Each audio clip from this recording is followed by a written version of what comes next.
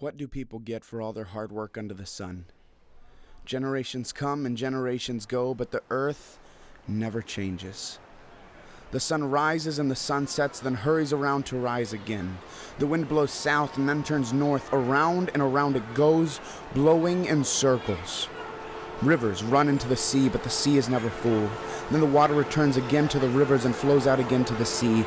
Everything is wearisome beyond description. No matter how much we see, we are never satisfied. No matter how much we hear, we are not content.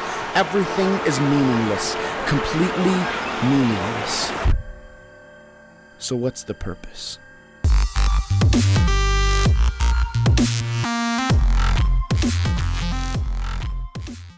Would you agree with me today that there's times in our life when life is difficult? There's times in our life when life is extremely difficult. Now don't get me wrong. There are moments of happiness. There are moments of extreme happiness when we just seem to bubble over with joy. And yet there are also times of extreme pain. Times in which sadness just seems to overwhelm us. It's during those times that we ask ourselves the question that this gentleman asked, man, does life even make sense? Is life worth living? What is the purpose of life? It was the American poet Carl Sandburg who said this. He said, life is like an onion. You peel it back one layer at a time and weep as you do. Does that make sense to anybody else but me? There's times as we pull back those layers of our life that life hurts and life is painful, and we weep as we go through life. This week we were all shocked by the sudden death of Robin Williams. I'm sure you were as well. Ever since I remember watching him as a child on Mork and Mindy. Anybody remember Mork and Mindy? Oh my word, I always thought that he was one of the funniest guys on the planet. Why? Robin Williams seemingly had everything. He had wealth. They said he was worth $50 million. He had wealth. He had fame. Why? Everybody knew who Robin Williams was. He had a beautiful family. Yet none of those things gave him the happiness and the contentment that he so desperately needed. You see, the simple truth is this: there is nothing in this world that will satisfy our deepest longings. Let me say that again. There is nothing in this world that will satisfy our deepest longings. C.S. Lewis said it this way. He said, if I find in myself a desire which no experience in this world can satisfy, the only explanation is that I have been made for another world. And I'm here to tell you today that you were made not for this world. You were made for another world. And if you, like Robin Williams and like so many others and like even me at times, if you sit back and say, come on, God, there's got to be more to it than this, we need to realize that there is more to it than this. And God created us not for this life, but God created us for the life to come. Today, we begin a brand new series out of the book of Ecclesiastes. We have simply titled the series Pursuits. You see, there are many people today, believers and non-believers alike, who are chasing after the wrong things.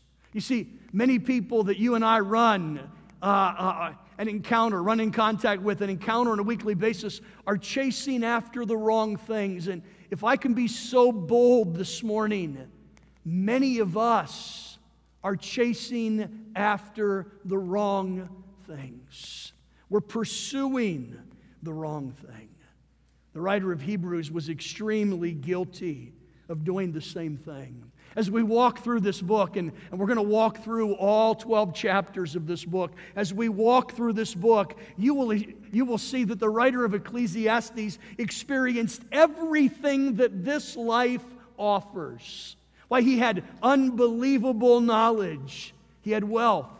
He had fame. He had sexual freedom and power.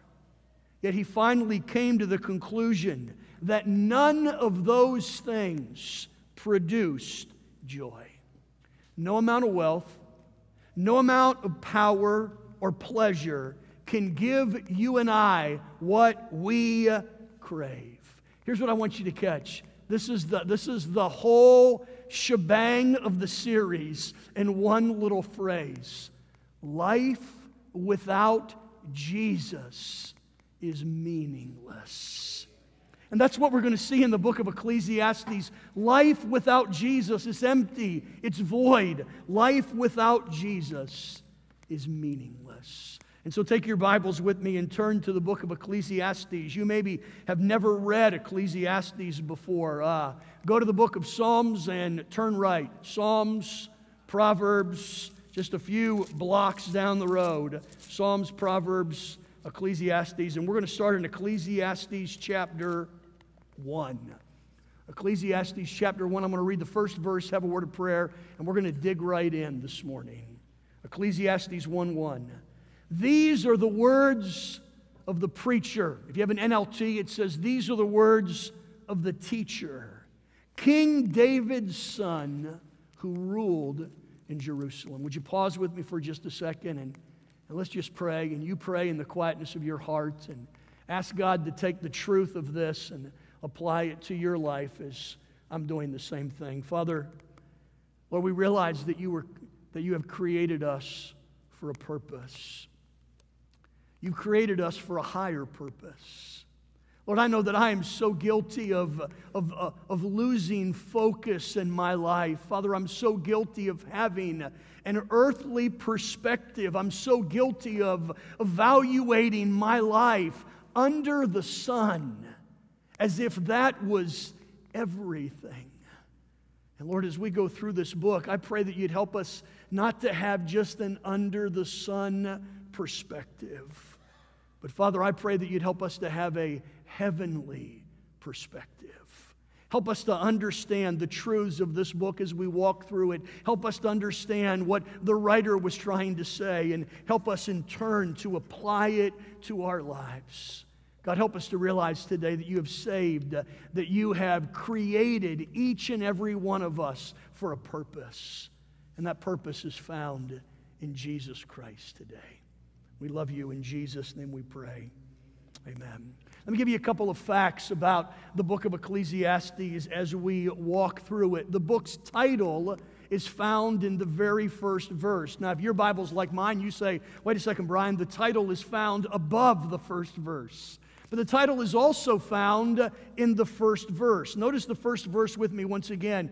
These are the words of the teacher, King David's son, who ruled in Jerusalem. The word or the name Ecclesiastes comes from the Hebrew term Qoheleth, which is translated preacher, teacher, or professor. And so the idea of this book is that you and I are reading the words of this wise sage. You and I are reading the words of this wise preacher, teacher, or professor who desires to share with us everything that he has learned in his life. And so we need to ask ourselves the question, who then is the writer of Ecclesiastes? He doesn't sign the book. In so many other books in the Old Testament and New Testament, the author tells us exactly who he is, but this author doesn't sign the book, but he does give us enough internal evidence to understand who the author is. I say in my notes, although many have questioned the book's authorship, there is enough internal evidence to conclude that Solomon is the author. So King Solomon was the writer of this book, just as he wrote the book of Proverbs, or the majority of the book of Proverbs, and just as he wrote the book of Song of Solomon, this book was written by none other than Solomon. You say, Brian, what is the internal evidence? Well, as I mentioned, even though his name is not found, he uses a double royal title. Notice verse 1 once again. These are the words of the teacher. Then he says two things. King David's son, who ruled in Jerusalem. Kind of whittles it down, does it not? Kind of helps us to understand who it was that wrote the book. Jump down to verse 16 of chapter 1 as well. He gives us a little bit further information. He says, I said to myself, look, I am wiser than any of the kings who ruled in Jerusalem before me. And so it's easy as we look at that, and obviously if you know anything about Solomon's life, and you know what Solomon lived and what Solomon experienced, you understand that the book of Ecclesiastes is writing about him. There was no one wealthier than Solomon. There was no one more famous than Solomon. There is no one who experienced the pleasures of this life more than Solomon. The author of this book is Solomon himself. Now, if you've read through the book, you realize that the book of Ecclesiastes is a little dark. As we were talking about it, here's the term we came up with. The book of Ecclesiastes is a little heavy, is it not? It's certainly not one of the happiest books of the Old Testament. There's certain books that as you read them, it seems just to infuse happiness in you. Well, the book of Ecclesiastes isn't one of those books. As a matter of fact, if you don't understand it correctly, you might walk away discouraged, defeated, and dejected, thinking, what in the world was Solomon trying to say? Why would Solomon write such a depressing piece of literature? Well, here's what I want you to catch. Ecclesiastes is an Old Testament tract. You know what a tract is? We don't use them very often, but I know Howard does. And some people keep those tracts that are like gospel presentations. They're just like little pamphlets or little books, and they're tracts that you just kind of hand out. Well, the book of Ecclesiastes is an Old Testament tract that examines life not as it was originally created, but it examines life in its fallen condition. And so Ecclesiastes demonstrates for us, he writes about life, or Solomon writes about life, not as God intended for us to live, but he writes about life in a fallen world. Follow with me today. You see, when Adam and Eve sinned in the Garden of Eden, life changed. We know the story, right? When Adam and Eve sinned in the Garden of Eden, life changed. Man who was created in perfection became imperfect. If you've read literature, paradise gained became what? Paradise lost. God had created man in perfection, and yet when Adam and Eve sinned, they lost that perfection. They lost the state of existence, the state of being that God intended for them and God intended for us to experience. Hey, here's the truth. I want you to catch this. Sin sucks the joy out of life. Do you get that today? Sin sucks the joy out of life. God intended us for us to have a joyful, happy, wholesome experience. And then what happened? We sinned. And sin entered into the world. And when sin entered into the world, life forever changed. Sin makes life difficult.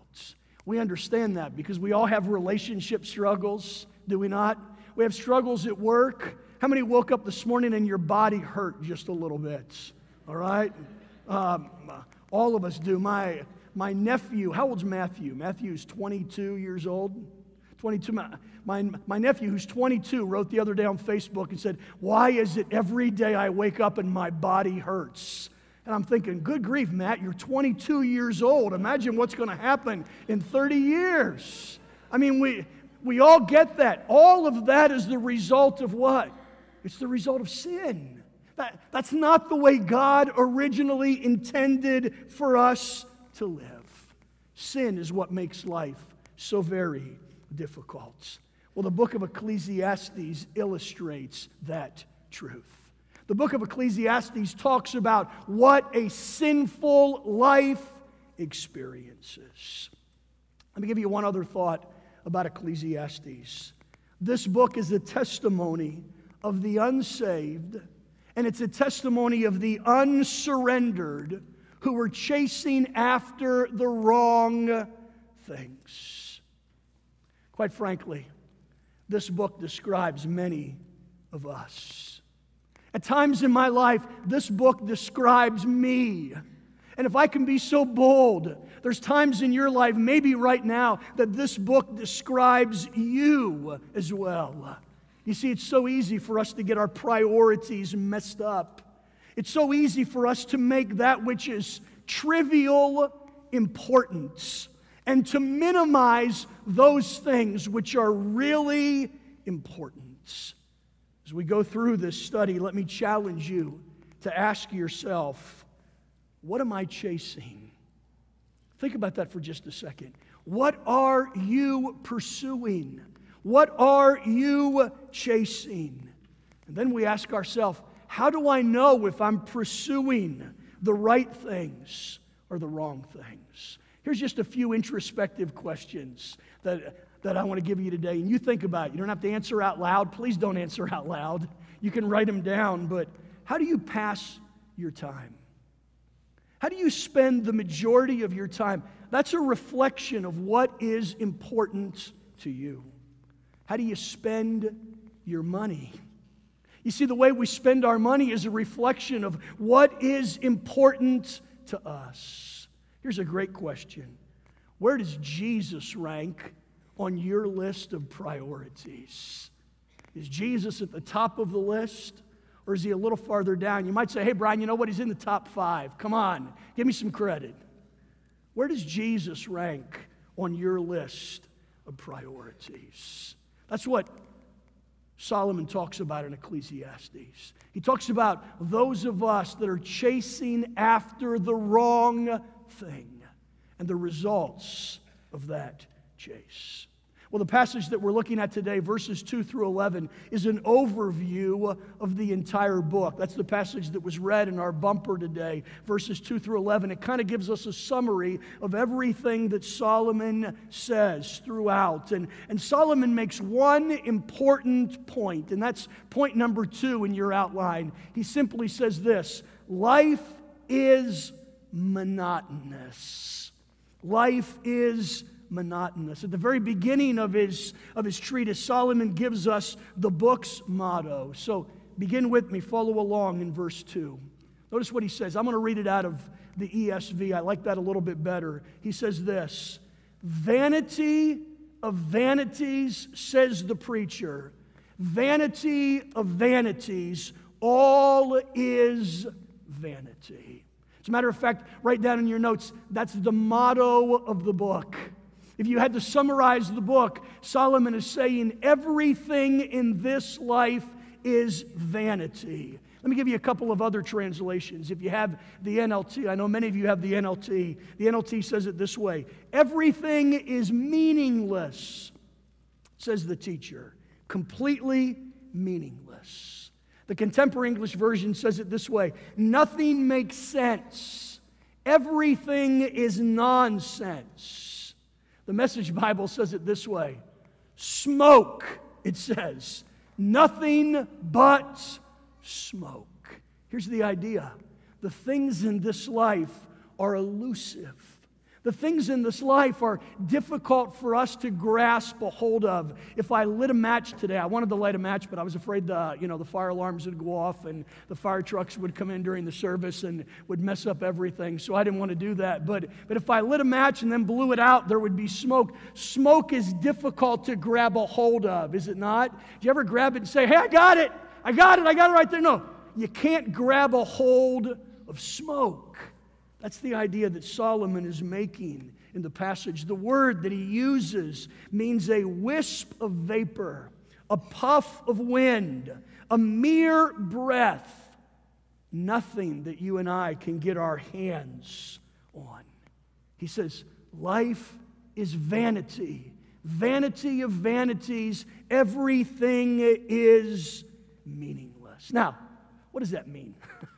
Let's talk about that for a second. So I get it. Okay, Brian, life's a puff of smoke. It's a vapor. But what does that mean? Let me give you three things in your outline that it means. The first is this. First of all, that word vanity speaks of the brevity of life.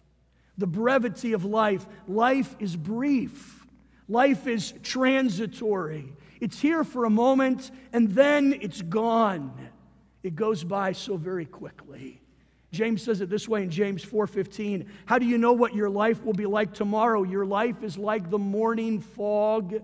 It's here for just a little while, and then it's gone. This past Thursday, I had the privilege of preaching at Dorothy Chandler's funeral. Her daughter Cindy's down here today. Dorothy was a faithful member of our church, and one of the things at funerals is just being able to see. They put up on the screen the pictures, and you see the family, you see major life events, you see all of those things, and we were able to see the screen as they did that. And on the way home, Vicki and I were talking about the funeral, and she just leans over or she didn't lean over. She said she'd have leaned over, she would have fell over because there's nothing in between our chairs. But anyways, or our car seats. But anyways, she looks at me just out of the blue. She says this. She says, "You know that's going to be us soon, don't you?" And I didn't know what she was talking about. I said, "What are you talking about?" She said, "You know that's going to be us soon, that they're going to have the funeral service for. And they're going to be showing the pictures of our kids and our grandkids and the events of life."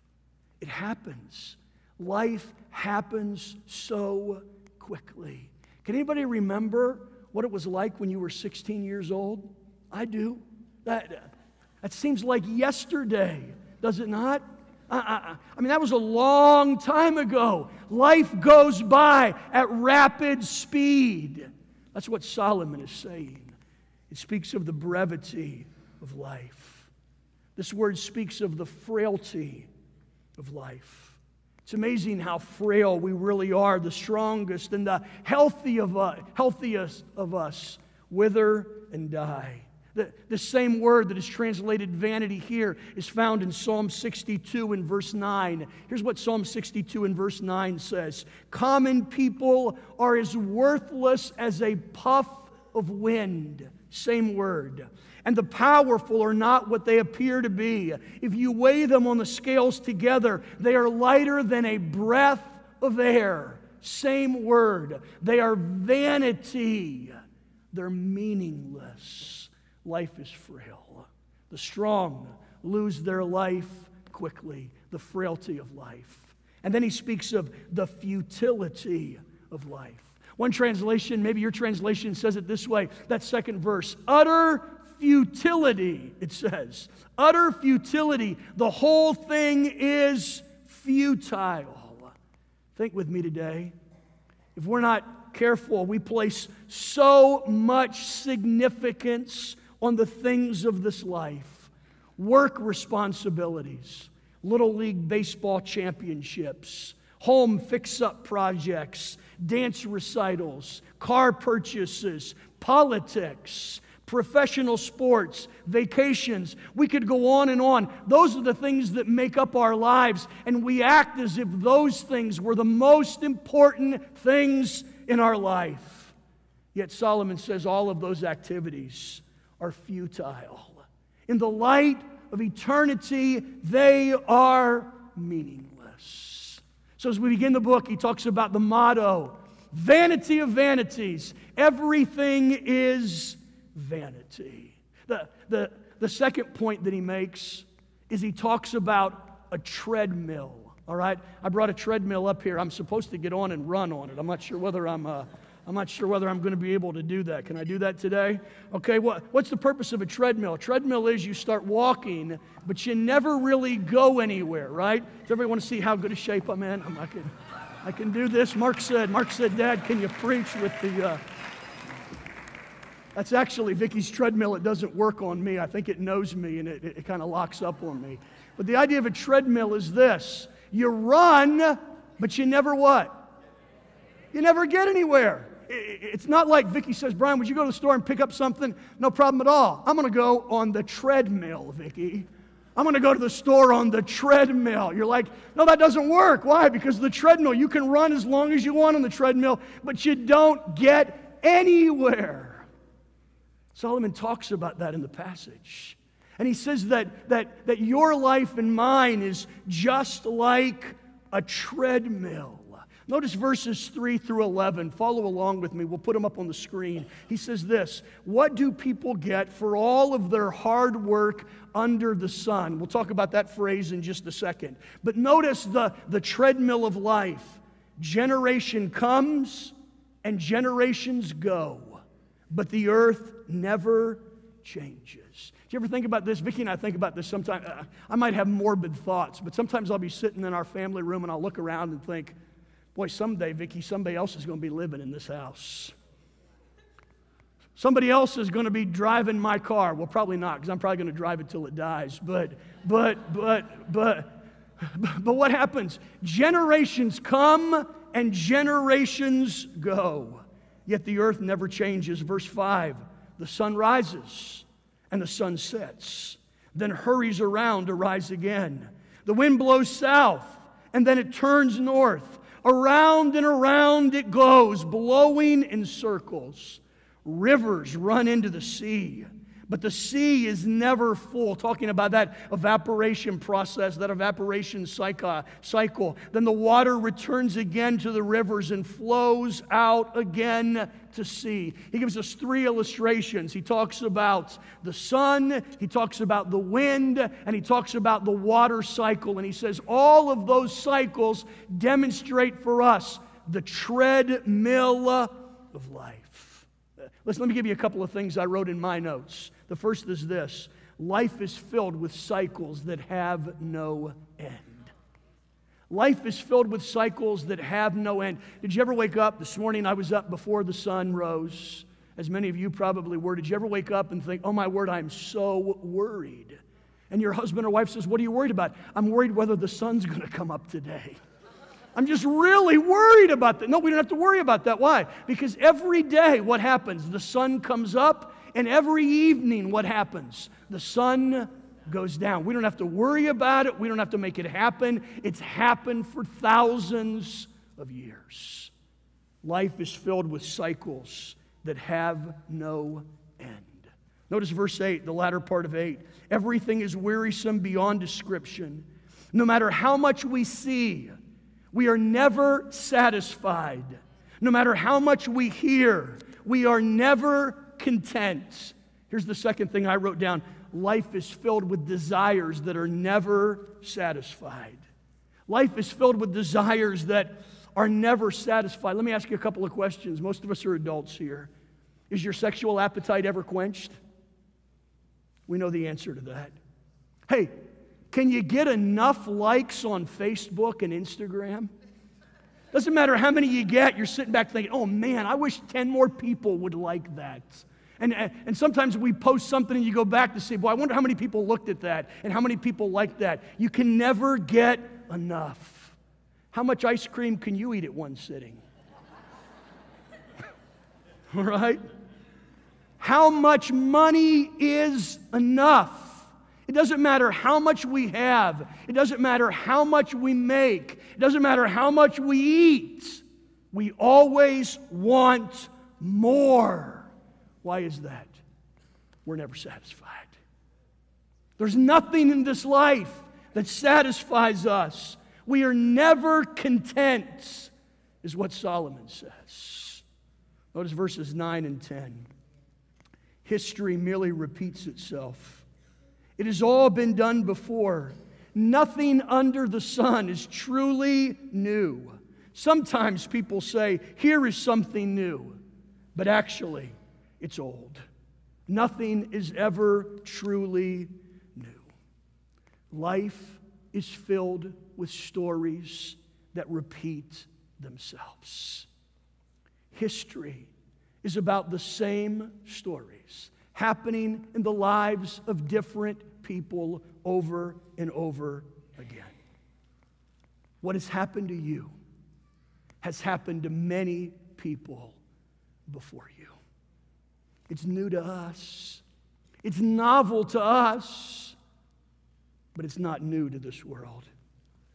You're not the first person to get cancer. You're not the first person to get their dream job. You're not the first person to be fired. You're not the first person to be mistreated. You're not the first person to win the lottery or the first person to mess up a relationship. History repeats itself. We live in a society of poor me.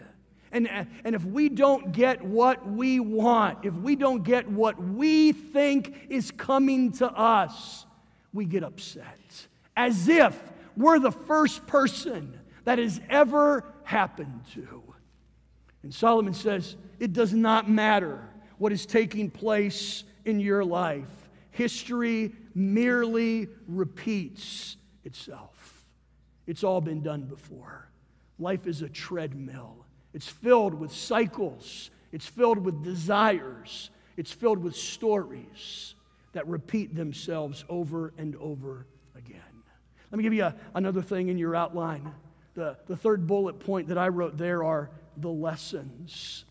The lessons, because Solomon makes a couple of concluding statements that are powerful. He makes the statement, nothing under the sun is ever new. By the way, as you read through the book of Ecclesiastes, the phrase under the sun is found 29 times in the book of Ecclesiastes. Once again, you say, Brian, what is it referring to? It's referring to life on this earth.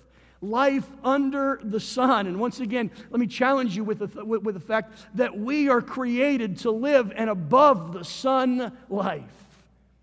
And yet so many of us live an under the sun experience.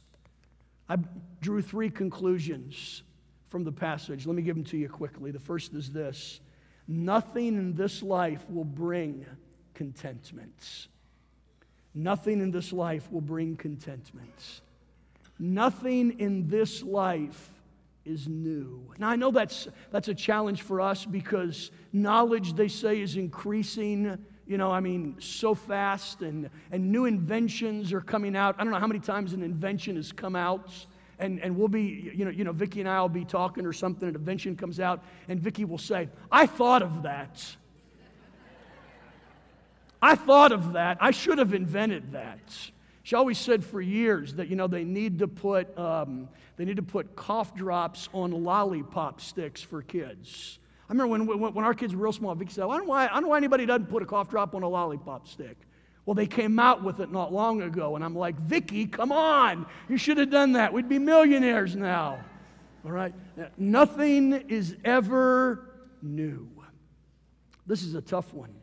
Nothing in this life will be remembered. Notice what he says in verse 11. We don't remember what happened in the past, and in future generations, no one will remember what we are doing now. Now, I know that seems overly bleak, and I certainly don't want to depress you. We're going to end on a really happy note in just a second, all right? So don't start crying on me right now, all right? Don't get dejected. Don't jump in front of the subway as our guy wanted to there in the drama today. But the simple truth is this, that as important as we think we are, and as important as the accomplishments that we accomplish, as important as we think they are, 50 years from now, 70 years from now, 100 years from now, if the Lord tarries, those will not be remembered. We live for the moments as if eternity did not matter. And as we'll see later on in the book of Ecclesiastes, we were made not for this life. We were made for eternity. Now, I admit that's pretty depressing, isn't it? no hope for happiness, no chance for joy. Solomon says, no real purpose in life. We hold on and live out our futile existence until death ends our misery. And some people think it can't come soon enough. But that certainly is not the message that Solomon intends to give. And it's not the way that we want to end our message today. Yes, life is monotonous, but I want you to catch the third point. The third point is this: life is meant to be joyful. Somebody ought to say an amen when I say that after such depressing stuff. Who said it? Mike? Somebody. Thank you. All right? Let me say it again. Life is meant to be joyful. Life is meant to be joyous. Life is meant to be savored. Life is meant to be experienced. Life is meant to be enjoyed. Let me show you as we conclude today 2 verses that are polar opposites of each other. As we sit down, we always sit down and we talk through the passage as a team, and we talk through the meaning of the book of Ecclesiastes. We sat back and said, wow, what verse is the polar opposite of what Solomon is describing? And I want to show you 2 verses that are polar opposites of each other. The first verse is found in our text. It's Ecclesiastes chapter 1 and verse 14. Notice what he says. Here Solomon says, I observed everything going on under the sun, and really, it's all meaningless, like chasing the wind. You ever try to chase the wind? It's like, oh my word, I think it's here, and you race over here, and no, it's coming from over here, and you race over here. Man, you can't chase the wind. It's absolutely futile. It's absolutely impossible. It's kind of slippery. It's elusive. You can't grab a hold of it. Hey, here's what Solomon is saying, and I mentioned it at the beginning. Please catch this. If you didn't catch anything else I said, wake up and catch this morning, okay? Life without Jesus is meaningless. This is what Solomon is saying. And you say, wait a second, Brian, did Solomon understand that Jesus was going to come and was going to live 33 and a half years and then die on the cross for our sins and rise from the dead and then go up into heaven and then, he would come back later? I don't think Solomon understood all of that. But Solomon understood that life without God, life without a Redeemer, life with the weight of sin in our life is meaningless. The message of the book of Ecclesiastes is this: life without Jesus is meaningless. It doesn't matter today how much you have accomplished. It doesn't matter today how much money you have made. It doesn't matter how famous you are. It doesn't matter what you've accumulated. Life without Jesus is empty and void. Robin Williams gave us a great testimony of that this last week. Life without Jesus means nothing. I want to show you a video clip today. If you're a football player, you're familiar with Tom Brady. Tom Brady, I know he's the enemy. Don't get mad at me, all right? I know he's the enemy. I know we play him in a couple of weeks. I want you to listen to the clip of Tom Brady, and I want you to hear what Tom Brady says.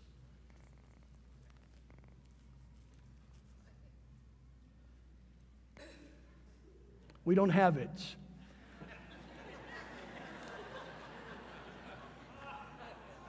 It was really good. I'm telling you, it was really good. It was really good. All right, go home and Google what Tom Brady says. I'm going to summarize it. Tom Brady, he's been interviewed, and he's been interviewed on 60 Minutes. And the guy on 60 Minutes is asking him, man, Tom, you're unbelievably successful. One of, if not the best quarterback in the league. You make millions and millions of dollars. You have mansions. You're married to a beautiful supermodel. Life is good. And Tom Brady, in his own words, says this. He says, I have all of that, but there has to be more to life than that. There has to be more to life. There is more to life. And He's Jesus. I don't know Tom Brady's spiritual condition, but what Tom Brady needs is what I need. And what Tom Brady needs is what you need. Tom Brady needs Jesus Christ. Because it doesn't matter how much you have. It doesn't matter what you've accomplished. Life without Jesus is meaningless. Let me show you the other verse. Go with me to the Gospel of John. Gospel of John, chapter 10. Gospel of John, chapter 10. I'm going to start reading in verse 7 so you can kind of get the gist of what's saying. John 10:7. So He explained to them, I tell you the truth, Jesus is speaking, I am the gate for the sheep. All who came before me were thieves and robbers. But the true sheep did not come, did not listen to them. Yes, I am the gate. This is a great chapter. It's the I am chapter in which Jesus declares who He is. Yes, I am the gate. Those who come in through me will be saved. They will come and go freely and will find good pastures. Notice verse 10. That's what I want you to see. The thief's purpose is to steal, kill, and destroy. My purpose is that they might have life, and that they might have it more abundantly. You see, life kills. Life, our existence destroys, it discourages, it defeats. And Jesus says, I have come to give you something more, something that this world cannot offer you. I have come to give you life, and a life more abundant. The New Living Translation says it this way, my purpose is to give them a rich and a satisfying life. Okay, so here's the message. Life without Jesus is meaningless, but life with Jesus is meaningful. Life with Jesus is meaningful. You see, today, it doesn't matter what you're going through. If you have Jesus, you have all you need. Today, it does not matter if you're being mistreated by others. There's a God in the universe who loves you and will not allow anything to happen to you outside of His will. There's a God in heaven who loves you, and He is planning your life. And He wants you to have a rich and a satisfying and an abundant life. Not the life described in the book of Ecclesiastes, but the life described in John chapter 10 and verse 10. Jesus wants to give you happiness. Jesus wants to give you joy. Jesus wants to give you a meaningful life. So here's the question today. Do you know Jesus? Do you know Jesus? And when you know Him, it doesn't mean all of your problems are going to go away. Come to Jesus, no more problems. That's not His motto. But His motto is this: when you pass through the deep waters, I'll be with you. You see, when the storms overtake you, you're not by yourself. When you walk through the valley of the shadow of death, I am right beside you each and every step of the way.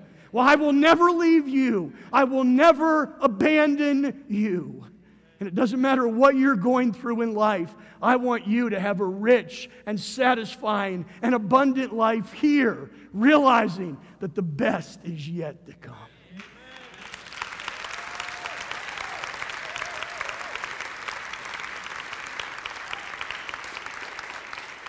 Do you know Jesus today? If not, could we introduce Him to you? You say, Brian, I know of Jesus. I know that the Bible talks about Him, but what do you mean when you say, do you know Him? You have a personal relationship with Him. You see, He's come so that you might have a personal relationship. And that begins by you realizing that you can't do anything yourself, As the team sang a little bit ago, Lord, I need you. That begins by saying, God, I need you. I confess my sins to you. I believe that Jesus died on the cross for me. And by faith, I trust Jesus Christ as my personal Lord and Savior. That's where it begins. Believers, maybe you've come to the place that you know your sins have been forgiven, but man, you're living an unsurrendered life. And you're chasing after the wrong. They might not even be bad things. But you're chasing after the wrong things, and you're unhappy, you're sad, you're angry, you're bitter, because you're chasing after the wrong thing. Pursue Jesus. Pursue Jesus. The Bible says this, if you seek me with all of your hearts, you will find. If you pursue Jesus, you'll find him.